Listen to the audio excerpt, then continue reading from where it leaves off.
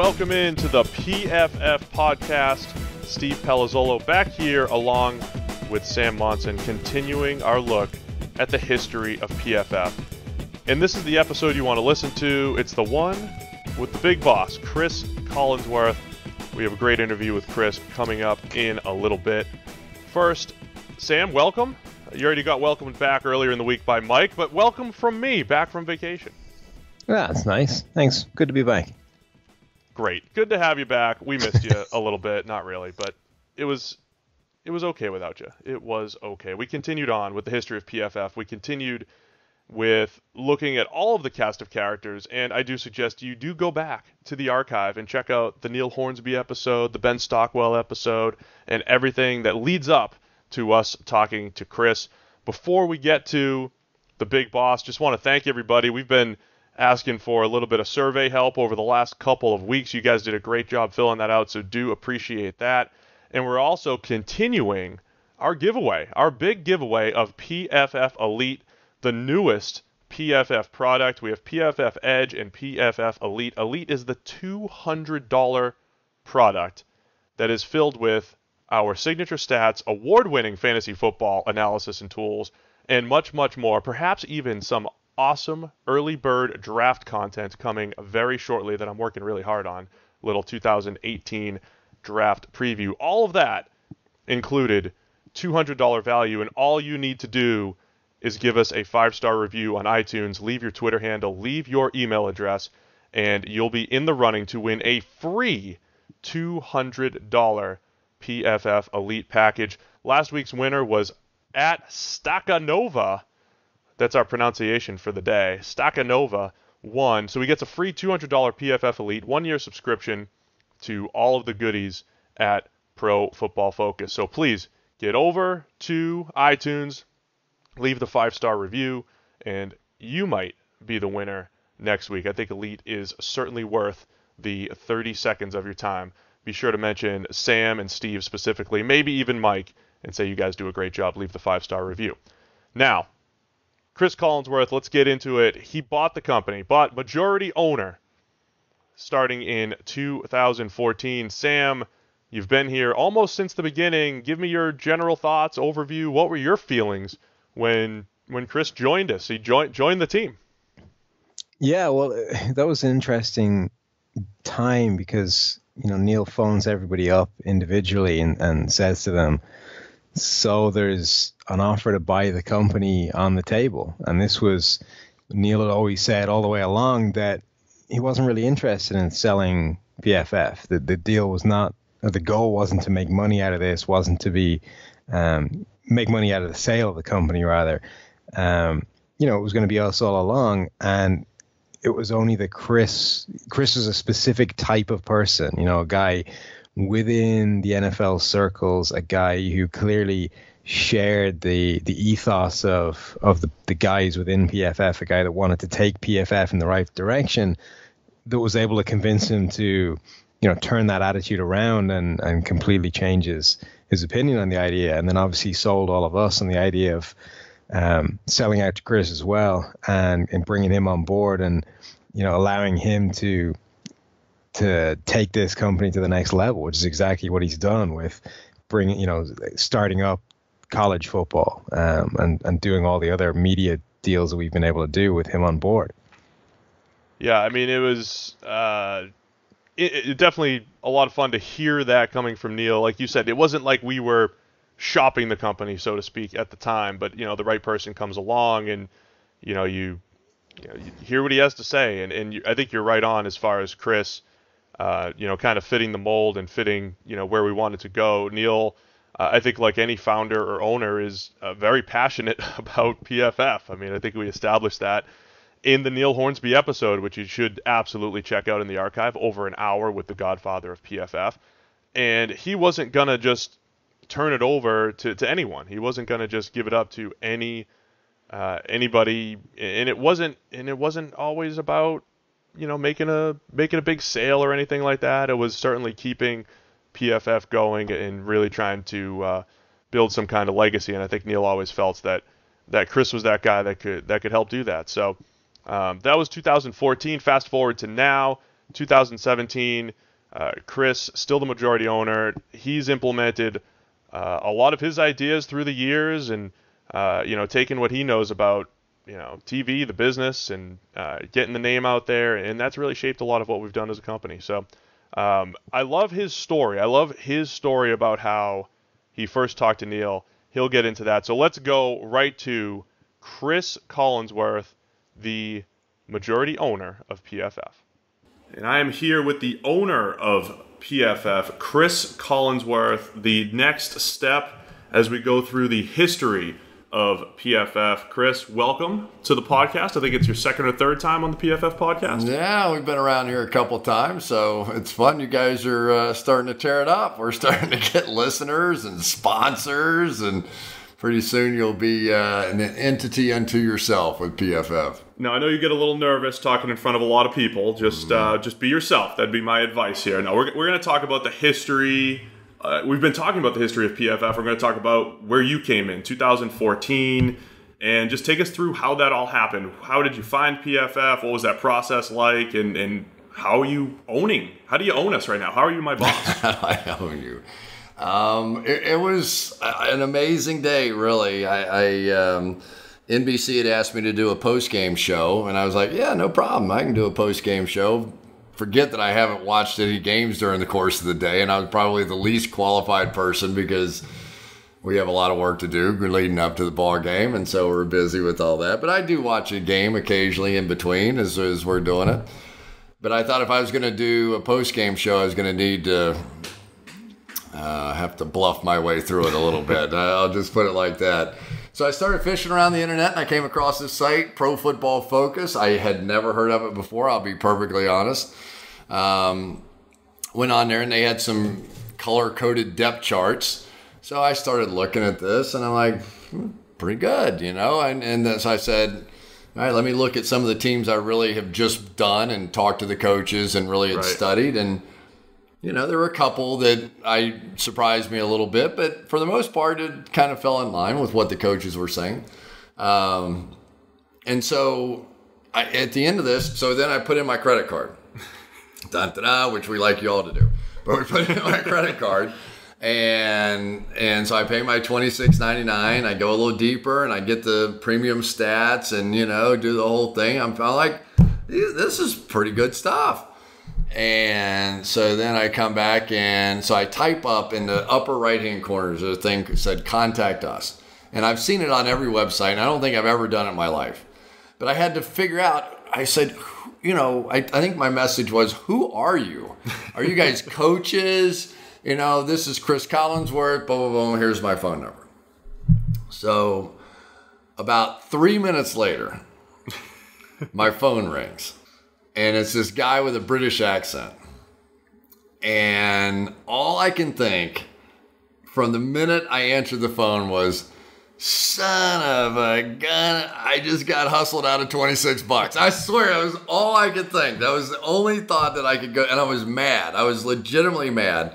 And Neil Hornsby, who's the founder of PFF, is on the other line. And so I said, I'm going to end this in about 2 minutes. So I started asking him about inside linebackers and safeties and left guards and centers and things that nobody knows anything about, right?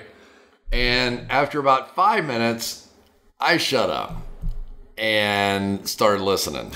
Because this guy obviously knew way more about the league than I did. And so the same question came back in my mind. I was like, who are you? I go, what is this whole thing?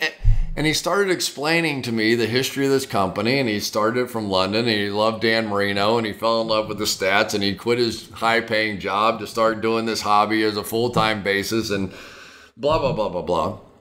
And to make the story a really complete circle, about 3 years prior to that, I was doing the Super Bowl in Indianapolis between the Patriots and the Giants. And so I didn't fly. We just drove over from Cincinnati, which is like a 2-hour drive. So I'm driving. My wife, I don't know if other couples do this, but whoever's in the passenger seat has to entertain the one that's driving. So, of course. Yeah. So she had the Wall Street Journal, and so she's reading me the Wall Street Journal. And on the front page of the Wall Street Journal, and remember, this is 3 years before this whole phone call. Right. On the front page of the Wall Street Journal is this story about the Giants, the New York Giants' secret weapon in the Super Bowl is this Brit named Neil Hornsby, and Pro Football Focus, and how the analytics has made such a big difference for the Giants, and blah, blah, blah, blah, blah. So Holly said to me, you should put that on the air for the Super Bowl. And I scoffed like I probably have never scoffed before. I was like, I'm not putting on some story about some Brit who does a couple of data points and it worked its way into the New York Giants, so I'm giving her the whole thing.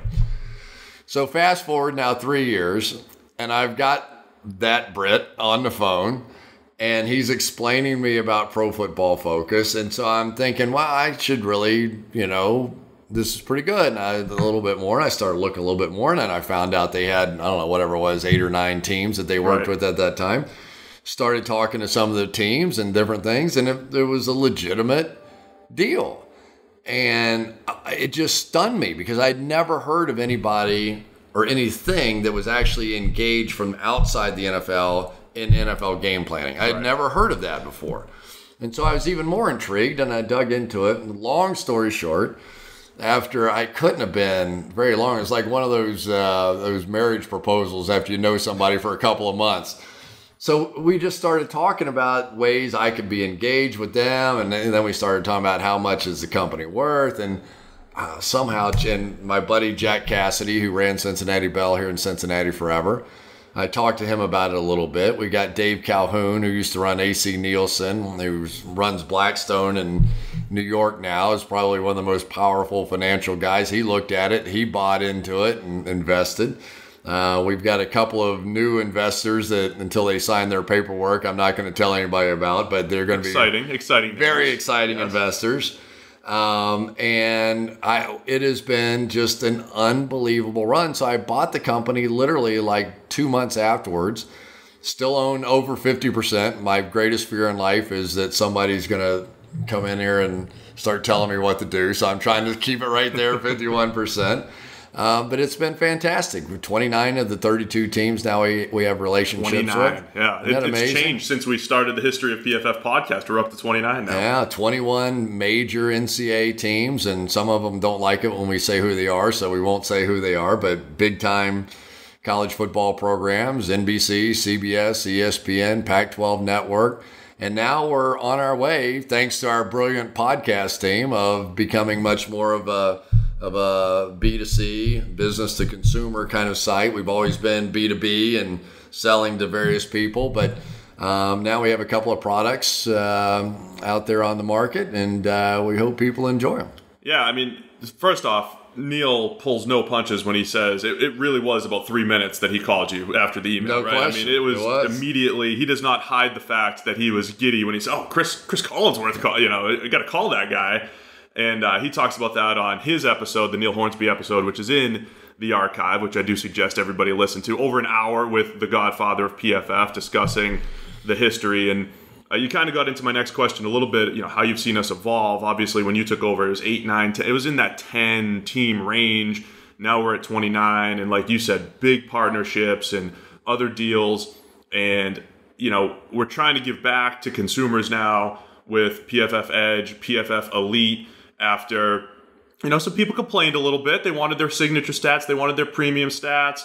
But we gave our fantasy players some unbelievable information and tools to work with. And just your diehard football fans have something now with PFF Edge and PFF Elite. So a lot of good stuff as we give back to the consumers as we've grown these last couple of years. Well, and there were two main reasons that I bought the company besides I thought we could grow it. But I thought we could expand into college football, which took us from 60 employees to 360 employees, right? Which is one of those, until you've ever run a company and you've been in bed at night and you go, I don't know how I'm going to pay all those people. I have no idea how this is going to work.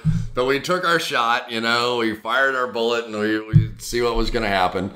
But I thought that we could take the premium stats and turn it into a media business, which it has become, and a big part of our business. So that's the big sales to the networks and a huge part of it. But the other thing I thought we could do is turn it into a fantasy business. And we did very well our first year in the fantasy world. We're building a new database now, which is, I think, going to blow people away. The ability to ask questions about football, anything football related, and get an answer on the NFL and NCAA level is a very exciting thing. But what it's going to do for fantasy football and the number of, we got guys with PhDs in mathematics and these brilliant IT guys building these systems that is sort of wowing networks and teams. And of course, the core of it is these poor people that have to work analyzing these games and staying up all night. And you've been there for a long time. It's an incredible workload. Our people work unbelievably hard. Yep. Over 10 years, we've gotten a lot of feedback from the teams. But I think the thing that really sets PFF apart from anything else is the credibility. No matter who the media company may be out there, nobody is selling to 29 out of 32 NFL teams. And the way that we've been able to integrate into their film studies and coaching is a real tribute to the people that like yourself that have been a part of this company for 10 years now. And we've got some amazing things coming up that if we happen to close a couple of deals here that are in the works, that it's going to put us in a different universe. So it's the advice from long ago was, if you have the data, you have a chance to do really well, and that's what we do. Yeah, it is exciting because it feels like we've just really scratched the surface on, we had Ian Perks on the podcast last week or 2 weeks ago, and he was like a one-man show for years. He's got a full team now to develop these things behind the scenes like you're talking about, and I think everybody's going to benefit from them very shortly. Let me just ask about NFL teams real quick and what you've seen. I know you've sat in on meetings. Of course, you meet with teams every week as you're prepping for your games. How have you seen the interaction, or how have you seen that change even since you took over the company? How teams are using it, the different levels of respect, and just how they view PFF as a company and just a part of their daily process? It was, when I first got involved, it was who, what, and it was always the same question.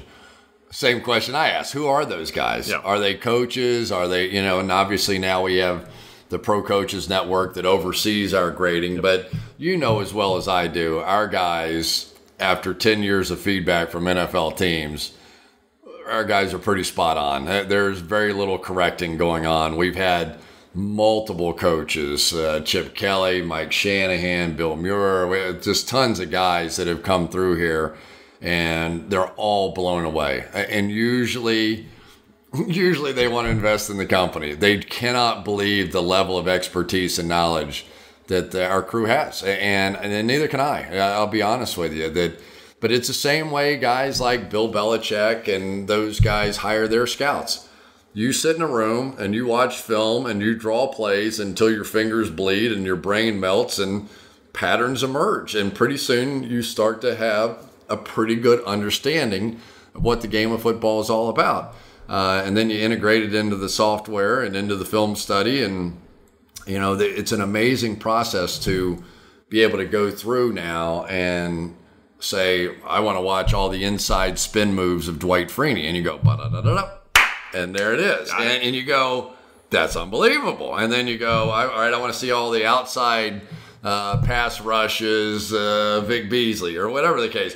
And butt it up, and they come one after another. And I think we've only touched the surface on how the teams are going to use it. Right. Because if I ran a team and we're not this far along, but a couple of teams, I would say, all right, left tackle, here you go. You're going to watch that pass rush. You're going to watch all the stunts that they've ever run on that side of the line of scrimmage, and that's all you're going to watch. I'm not putting on the team tape. We're not doing this for an hour. For 4 hours, 4 days a week, and get ready. I want you to watch that 1 hour tape 5 times this week and lock it into your brain so that you know that move that's coming before it's coming at you. Yep. And that's where we're going to get, especially with NCAA football, because they only get 20 hours with the kids. And you have to begin to consolidate the way that they learn, because they have homework, they have girlfriends, they have to eat, they've got, it's tough. And this really simplifies it, not just for me and the coaches, but for the players as well.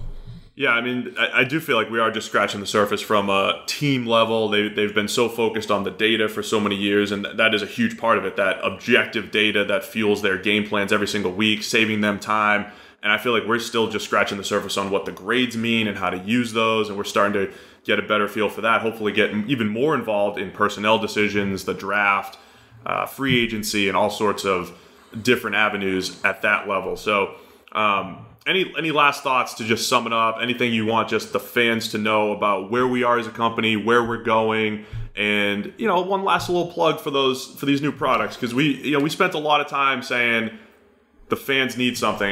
We have this massive database. The fans need something of real value, and we went back and forth a lot coming up with Edge and Elite, which we think are great products for our fans.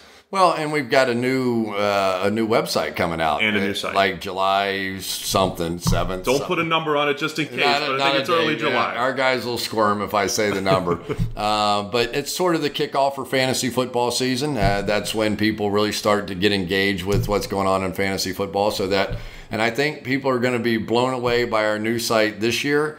But 2018 is our year. 2018, I think that this company is going to go places and do things that nobody's going to believe. That we have a chance to sort of alter the way that not just the teams and the coaches and but the fans study football. Oh yeah. And especially the fantasy, and people like to have a little wager in their office pool occasionally, and it kind of works out all right for people that study PFF. But I think the big movement over this year and the next year is going to be around fantasy football. Some of the relationships that we'll end up with in fantasy football are going to be tremendous. And I'm still blown away by the fact that I wish I could just brag about the various teams. We don't do that here. We don't talk about, we try to keep a very low profile as to who our teams are. Well, once we get to 32, it makes it a lot easier. That'll be a lot easier. That's easier. We'll be able to do that a lot easier. But it's a great source of pride, because I don't think that anybody can compete from a credibility standpoint with what we're doing because of those relationships. And obviously, we're really proud of it. I'm proud of all the guys. They're people work so hard in this company. I mean, they just and they do it out of love. I mean, they do it because they just love it. This is not a job. If it's a job, you'll never survive. Yep. If you don't have a real passion for what we're doing, you'll never make it in this company. But the people who have that passion, who just want to live in that football world, like me, like you, it's the greatest thing in the world. And just finally, we should say thank you to the fans and the teams and all the networks and all our relationships, because it's been great. Absolutely. Thanks again to Cris Collinsworth, the majority owner of PFF. Thanks again to Cris for taking the time out. Believe it or not, he does have a busy schedule here during the off season. At PFF right now, it's a lot of planning and trying to figure out what we're doing for next season, and making the pieces fit. And we caught Cris in between a couple meetings. What do you think, Sam? I think we had a pretty good idea. We've heard him describe, the phone call with Neil and how it's evolved and his passion. I think he summed things up pretty well. Yeah, that was the best I've heard him tell that story, actually. I've heard it a few times, him give people the rundown of how he came to discover PFF and ultimately buy into the company. I think that was the best version of that story that I've heard. So that's a good bonus for the podcast. But I think what makes Cris a really interesting person to get on this and talk about PFF is that he comes from a completely different place to any of the rest of us. Even all of the various cast of characters at PFF have all come from a lot of different places and a lot of weird walks of life, and there aren't too many stories that are the same. But Cris is from a completely different place to all of us, because he came from inside the machine, if you like, from the NFL world that we all kind of know and follow.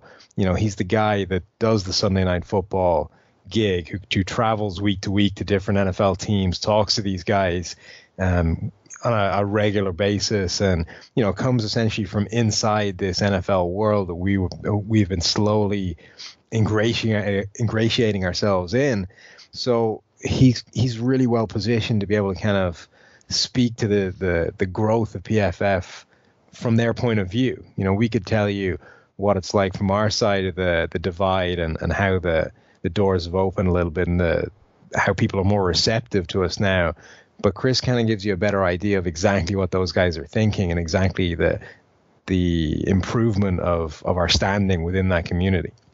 Yeah, I think one of the things I've learned a lot from Cris is when, we've done a lot of film study, right? We've sat down and it's draft season and we fire up some tape, and it's a bunch of PFF guys and Cris, and we're just watching, and I just like getting his insight because, a lot of times we see the game one way and he'll say, you know what, this guy does this well, which I think will work well in these couple schemes or something. It just gives a little bit different angle. And then, like you said, it comes from inside the NFL. So he always, the same way he predicted a couple years ago, Chris Strodamus, if you will, that quarterbacks were going to go numbers 1 and 2 in the Jared Goff, Carson Wentz, that draft, and he essentially predicted the Rams and Eagles to be the teams to do it, and he did that like a month ahead of the actual pick. That was like his inside the NFL intuition. I just have a feeling these quarterbacks are going to go 1 and 2, and I feel like he's given insight on some other, free agent signings. Why did the Panthers let Josh Norman go? He just kind of had like a different angle on it than maybe we would have, and I do like that combination of being able to get that insight. And then I feel like he takes a little bit from us because he can't watch every game, like he was talking about. He can't watch every team, but we have at least, some kind of information or some kind of feel for these teams. And I think it's a good give and take. And, he's done, a big part of what he does is diving into the PFF data to let him prepare for his Sunday night show and for Thursday night now, essentially doubling his workload, which, when I first got to PFF, didn't realize how hard you actually have to work to do color commentary, Sam. It's a thankless job. Not a lot of people like color commentators, but I got to see just how hard he works to make sure that he's on point every Sunday night. Yeah, I think that's one thing we didn't quite get to in that interview is talking about how much work that is, because it's easy to assume, and certainly with some of the color commentators, Cris tends to have a reputation as one of the better ones out there, but some of the other guys, you could easily imagine that they just rock up on the game day without having done any preparation whatsoever and just let roll whatever comes out of their mouth. But for the better ones out there, there's a lot of preparation involved, and they are watching a significant amount of tape to try and get a handle on each and every one of the players that they're likely to see in that game. And it's incredibly time consuming, and they've got to try and commit all these nuggets of information to memory so they're able to recite them whenever the time comes up. And it's not until you kind of get working with him that you see just how much Cris has to work. So when you add a Thursday game to a schedule, it's not a small thing. Even ignoring the logistics of having to hitch up from one place, fly directly to the next place, and all that kind of stuff. Just the sheer volume of workload that you're talking about. So, yeah, I mean, PFF's big selling point, I think, everywhere is the ability to save football guys time. Whether it's college teams, with the lack of time those guys, the lack of access they have to their own players. 20 hours a week with the kids, so they're allowed to do football stuff, or whether it's the NFL where you're just trying to be as efficient as possible with your time, or whether it's Cris and other media guys and commentators who just need to save some of this time and cut through the length of time that it's taken them to get through all this stuff. That's what PFF does, I think. Yeah, I think a lot of, his ideas and the things that he said, what would be great if we had this, and that would make not only my life easier, but a fan's life easier if they're trying to find information about their team or the rest of the league. A lot of that stuff's gone into our PFF Edge and Elite products. A lot of those ideas and streamlining it and adding more information so that a fan can come in, and whether you're trying to win your fantasy league, whether you're just trying to win a week in fantasy, whether you're trying to win a bet, if that's your thing, or if you just want to know everything you could possibly know about the players in the NFL, all that stuff has rolled into those Edge and Elite packages, and I think a lot of that was spurred from, Chris's preparation and suggestions that he made, and of course, all of the preparation that we do for all the work, whether it's a podcast or whether it's just simply doing radio or TV. So That's why I think we're really excited about Edge and Elite and what that, our ability to kind of roll those products back out to the fans, because there's so much information for any type of football fan, and that's why we're so excited about them.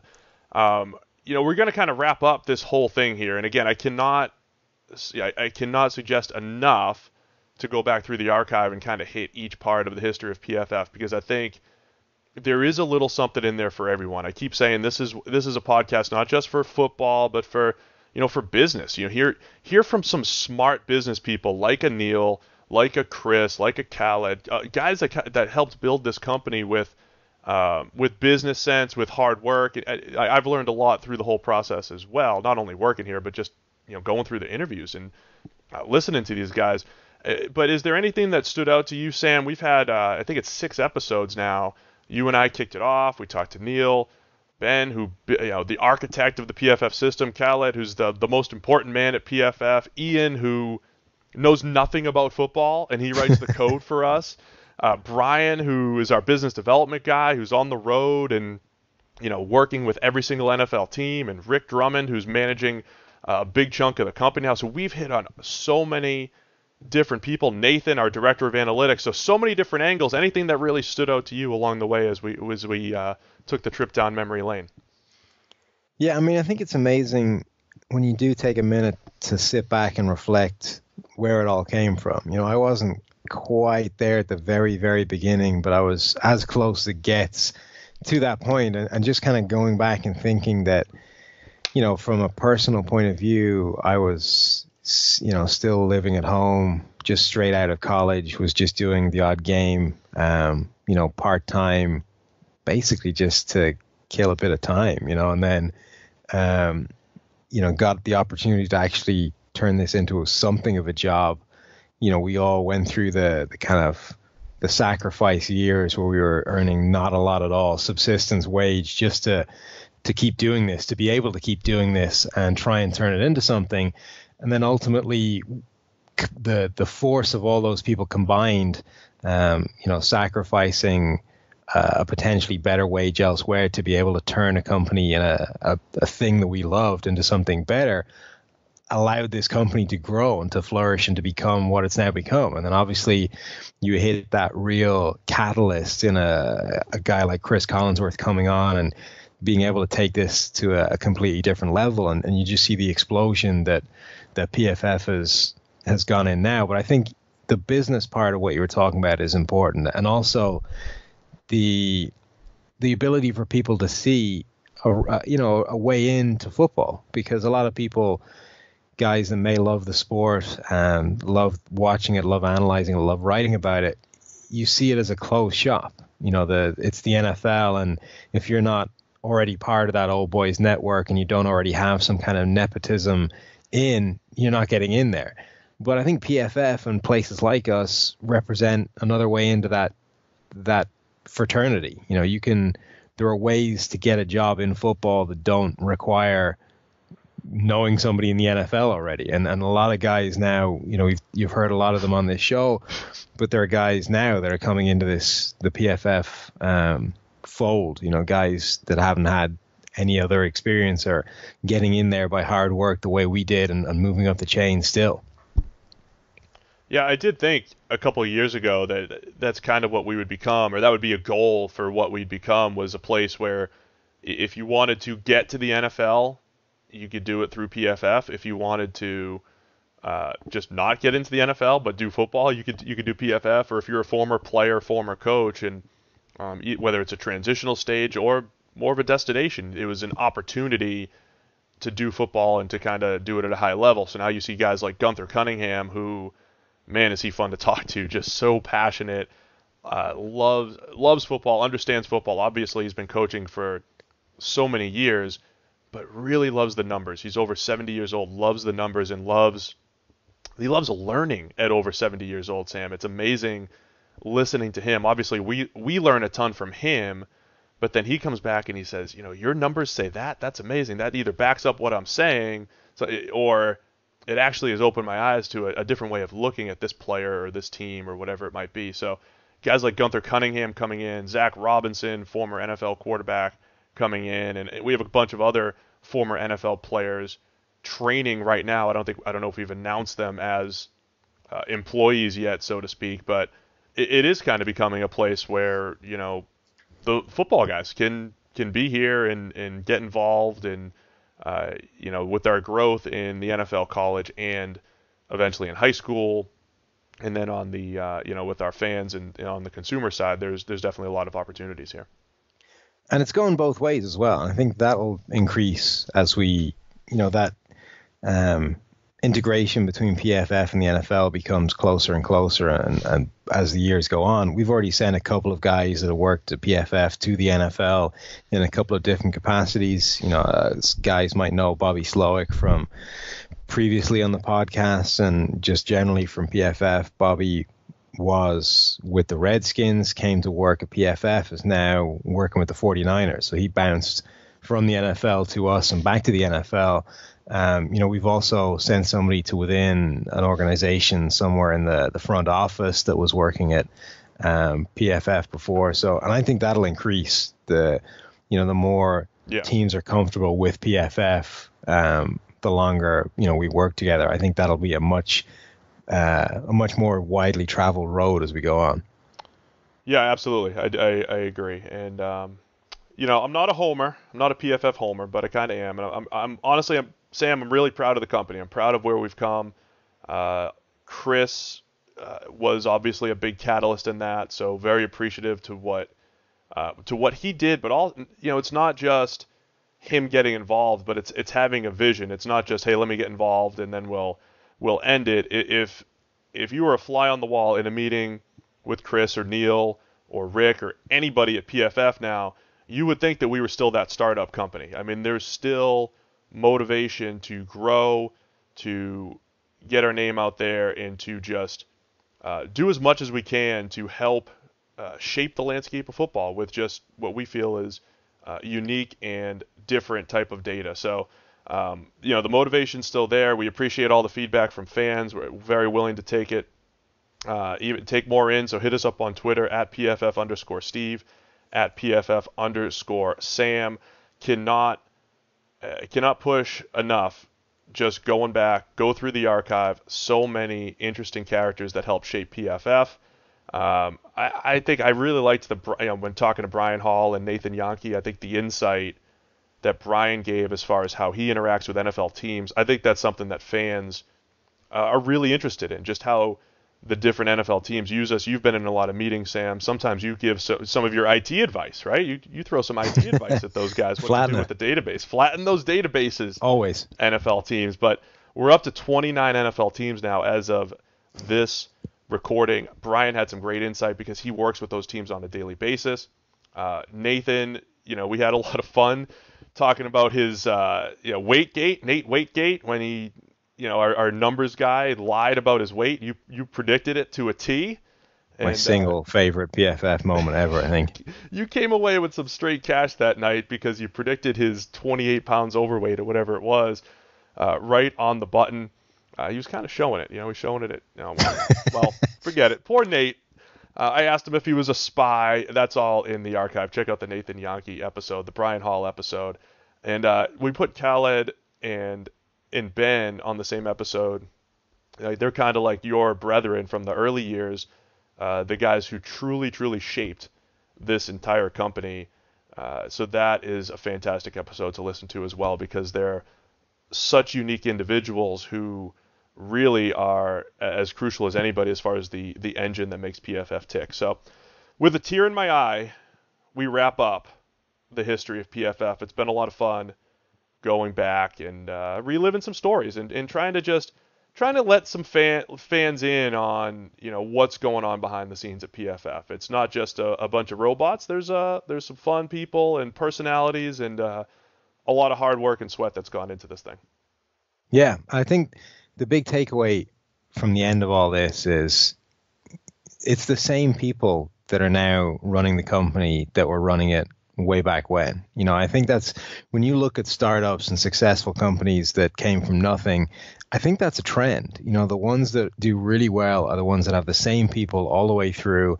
They may get resources along the way. They may add key components here and there, pick up the right people along the way. But the guys that had that vision to begin with, the guys that put in the hard work and built the thing up, if they stay, that's when you create something impressive. And I think that's what we're discovering now, kind of realizing we made some mistakes along the way.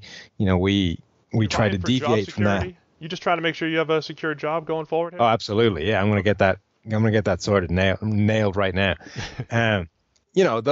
We brought in some guys that didn't necessarily take us in the right direction, and we've circled back. We've come back to the guys that took things in the right direction all the way along, and now those are the guys that are going to bring this company even further forward. And I think that it's the same with our with the products that we sold. We made some mistakes with what we've done with the offering packages to the fans, but now we're trying to fix all that, and we're trying to create the best products we've ever had. And I think Edge and Elite are right up there. We've added back a lot of the stuff that people were upset that we took away from them in premium stats, and especially with the Elite package, it's going to be a test bed for everything good that we do. Anything that we come up with that we think is a great idea, it's going to end up getting folded into that, and that's only going to become a more valuable package the longer it goes. So we're trying to make things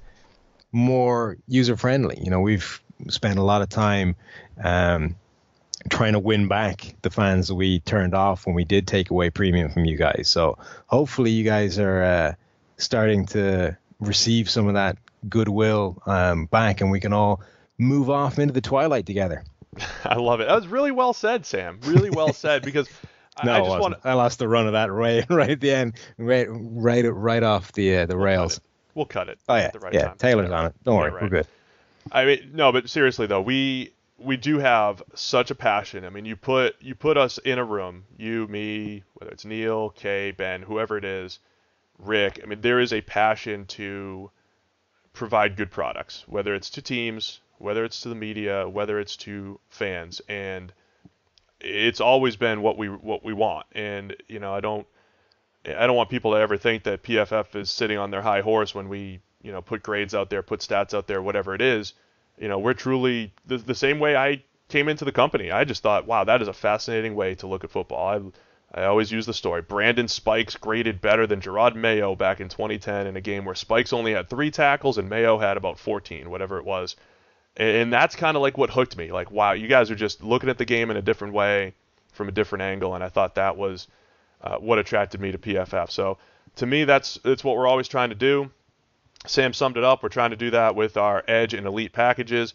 And like I said earlier in the show, you have a chance to win that free PFF Elite package, the $200 package that has our signature stats back from the dead and available to you, the fans, our award-winning fantasy football analysis that helped me win multiple leagues last year. And I don't put a ton of time into fantasy football. I kind of just use the PFF tools when I need them, and I have a lot of success because that's how good and valuable they are.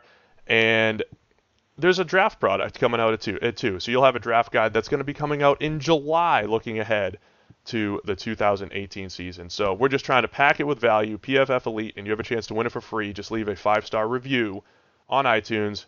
All we need is your Twitter handle or an email address, some way to get in contact with you, and then we can announce you as a winner on the show, a winner of a free PFF Elite package. So there's a raffle. That's it, Sam. History of PFF. Go get yourself some PFF Elite. And anything else for the fans to just take it home? Oh, good deal. We're in the books. Welcome back. Hope you had that outstanding vacation. Back to hard work. Back to helping PFF grow once again. Appreciate all the feedback we've gotten from you fans. And be sure to tune in next week. We have more fun off-season content. We're going to take you guys into the grading system a little bit, as much as we can. We'll give you guys some insight, how we grade, how we do some things. Give us your suggestions on Twitter. What do you want to hear on the podcast? Because we're gonna show some of our secrets, I think, Sam. So we're gonna have a lot of fun over these next few weeks. Thanks again for tuning in, and we'll talk again next week.